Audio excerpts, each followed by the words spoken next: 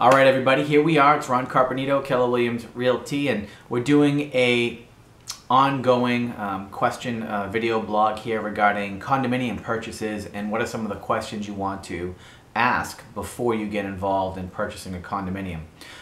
The first and likely one of the most important questions is, what is the monthly condo fee and what does it cover? You'll find that lots of condo associations are run differently and the condo fees vary from association to association. Most condominium fees cover exterior maintenance, the siding of the building, the roofs of the buildings, the maintenance of landscaping and snow plowing. But some condominium complexes also cover in their condo fee heat, electric, water, things like that. So it really depends on the condominium association.